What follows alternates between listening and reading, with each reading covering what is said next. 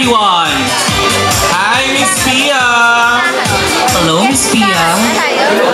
Let's pick the number Of your judge who will ask you your question for tonight. It's judge number 2, Ma'am Jenny Rose Mariano. Hello, good morning. Good morning, ma'am. Okay.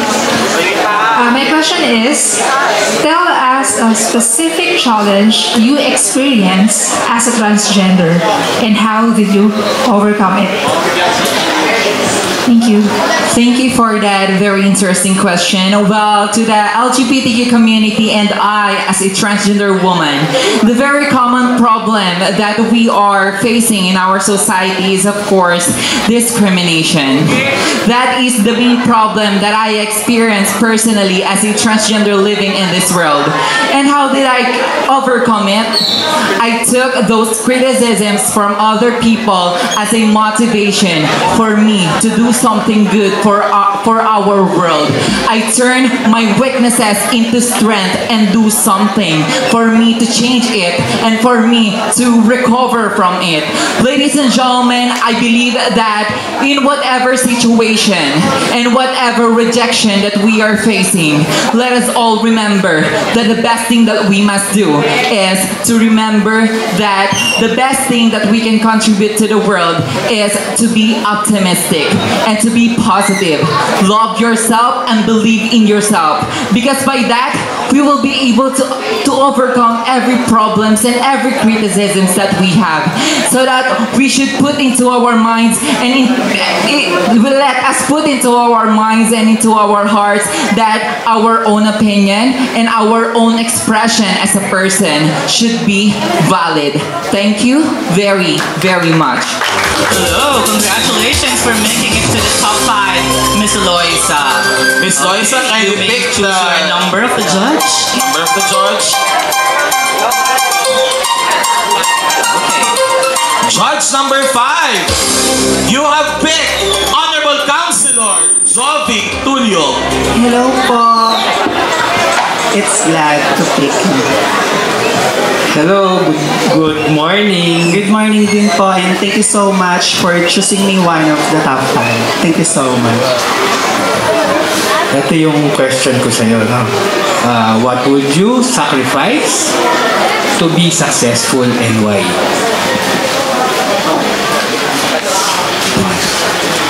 What would you sacrifice to be successful and why?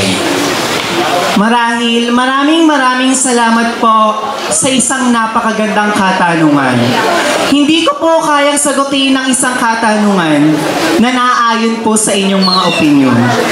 Ngunit hayaan niyo pong sagutin ko po ito na naaayon sa aking opinion, na nanggaling sa aking puso, isip at nararamdaman. At ang katanungan ay umiindaig sa gitnong pamamaraan. Anong araw po ba ang kaya kong isacrifice para sa successful o sa tinatawag nating tagumpay? First and foremost, ladies and gentlemen, kapag sinabi po nating successful, hindi po ito pinaghihirapan. Bakit? Marahil mulat ang mga tao ngayon kung ano ba ang tunay na tinatawag nating successful. Akin pong sasabihin, ang tunay na successful ay hindi po nakikita sa corona, kayamanan, magagandang bahay. Bakit? Meron ka ngang magandang bahay, pero hindi ka naman masaya. Meron ka ngang boyfriend na pogi, pero hindi ka naman masaya. Hindi po ayon matatawag na ikaw ay successful sa buhay. Dahil ang tunay na successful, ayon ay kontento ka kung ano ang meron ka. Dahil lagi nating pakakatandaan, mahirap ka man, mayaman ka man, kung kontento ka kung anong meron ka, well, definitely, you are successful. At bilang isang tao, wala po akong isa-sacrifice. Ang tanging gagawin ko lang po ay makontento ako sa buhay na ibinigay sa akin. At higit sa lahat, magpapasalamat ako. Because always remember that what you do to yourself, dies with you, but what you do to others remains in eternal life. Sa Tagalog, kung ano ang ginawa mo sa sarili mo, ayun ay para sa'yo. Pero kung ano ang ginawa mo sa ibang tao, ito ay mananatili habang buhay. Salamat. Pick your judge number, Miss Dimples.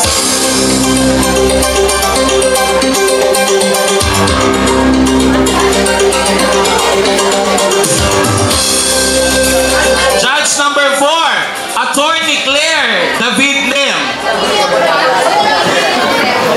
Beautiful morning to you. Beautiful morning, attorney, and to the all panel board of judges. Thank you for picking me as one of the 5 semi-finalists. Thank you po talaga. So, here it goes. If you would be given a chance to legalize something that is illegal, what would that be and why? If I would going to legalize one thing in this world, or in our country, or in the whole world, and what would it be? To legalize something that is illegal. It is very hard for me to choose among those illegal things. Dahil alam naman po natin na kapag gumawa tayo ng illegal, isa lamang pong kahihinat na natin, ang simenteryo o ang kulungan. Now, if I were given a chance to legalize one thing, I myself is a product of Bureau of Jail Management and Penology. Last 2016, to be honest, nakulong po ako because I committed crimes. And I definitely observe kung ano po ang mga illegal na pwede naman nating illegal pagdating ng araw. Some people say that we will going to legalize marijuana dahil ang marijuana daw po ay nakakagamot. Sabi nga nila, pwede daw po nating illegal ang marijuana dahil sa pamamagitan nito, may mga uncurable na sakit na malulutas ng dahil dito. But for me, I don't usually say that I would going to legalize drugs, but instead, I will legalize the killing of people. Why do I say so? I do respect, I'm in front of the church. But ladies and gentlemen, try to think of this. Marami po ang magsasabing, bakit mo ililigal ang pagpatay? Eh, nandun po yun sa 10 utos ng Diyos. But how would you ever observe those innocent people who are crying na pinapatay at walang kalaban-laban sa mga taong pumapatay sa kanila? It is better to kill those people who are doing bad things rather than to kill those people who are innocent enough, who wants only to live in this world. I would definitely legalize that. Not all of one of us will definitely kill anyone, but instead, that's what we call killing of people by the pursuance of law.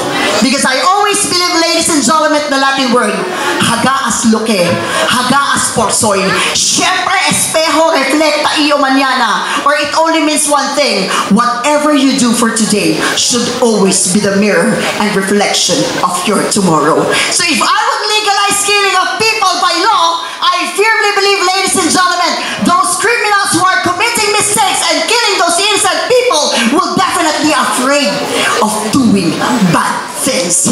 Ladies and gentlemen, sabi nga po nila, marami daw po tayong pwedeng illegal dito sa mundo. But for me, I believe that I would definitely legalize, that's what we call killing of people by means of our Department of Justice. Because I firmly believe, ladies and gentlemen, at the end of the day, everyone will definitely benefit the outcome of what we call killing of that people. For example, I was 6 years old. 6 years old yata po ako nung nai-ere sa telebisyon yung pagpatay by means of lethal injection kay Echegaray. I don't think if I'm 6 years old. But ladies and gentlemen, try to think of this.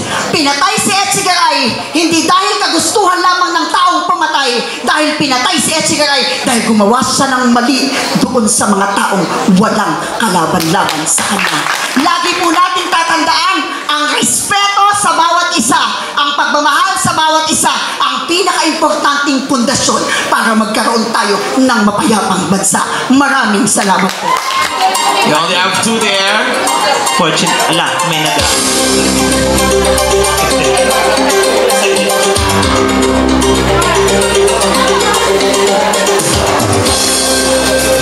Can we proceed?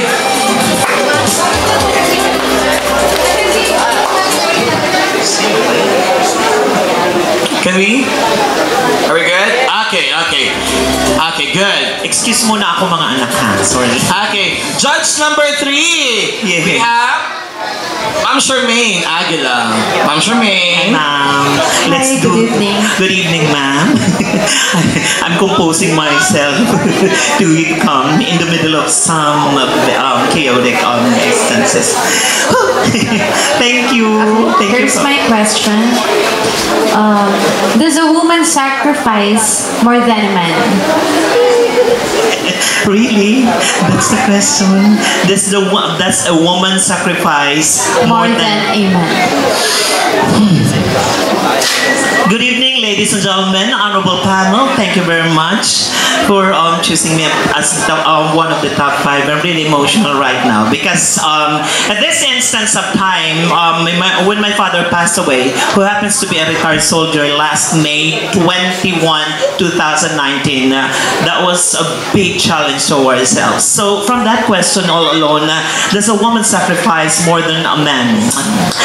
I wouldn't be standing here in front of you without the wound of a woman who have asked me at this very point of time. I won't be standing here with this wisdom without somebody who have nurtured me from the psychomotor period, etc. and things that I have done before. I won't be standing here without something that have inspired me to be who I am and just to be true, because my father who have passed away told me, "You are a big disgrace to the family, Matmat, because you are a gay and it has nothing to do with you. You will not become successful." But my mother have always sacrificed to say, "No, you don't have to say anything against, especially in the future, he or she will be emotionally disturbed and that trauma is different." I would say yes. A woman, I am sorry for the man over here. A man is a good provider, but definitely a woman is an emotional provider who creates the house on how a certain human being should be in the near future. Because everybody knows that not because a mother has that soft side, it isn't. Could you just imagine we're 11 in the family, I'm second from the oldest, my mother have bear that child, how many of us 11, and then all of us are going to school. That's the different thing, and that's the first denotation of my mind that I would like to be a woman. Then I help, I sacrifice also because I have the heart of a woman. Then joining beauty pageant, maybe other people would be discriminating me. I said I feel like a woman because a woman's heart is always forgiving, helping, and above all, in the most perfect level, she will always sacrifice. Ang dami nga dito, laging sinasabi, hindi naman, iiwanan ko yan. But then again, I'm just so humble to say enough that regardless of the sexuality of God, over and over again, my salute and definitely my homage to all the women out here. Salute to all of you for sacrificing. There will be no beautiful judges, candidates, and our host without that enormous, miraculous wound that is given to us by God. So I should say, to be fair enough, please, huwag pong magalit ang mga kalalakihan, pero tandaan nyo, ano't ano pa man, ang babae ang kauna-unahang magsasakripisyo, mahina ang puso, ngunit malakas manindigan. Thank you. There you go, college. 1, Sir Ryan Acosta. Hi, good morning. Candidate number 10. Morning po. So here's your question. If you were to go back in your childhood and have the chance to talk with your younger self, or to younger self, what would you tell her? So let me repeat the question. If you were to go back in your childhood and have the chance to talk to your younger self, what would you tell her?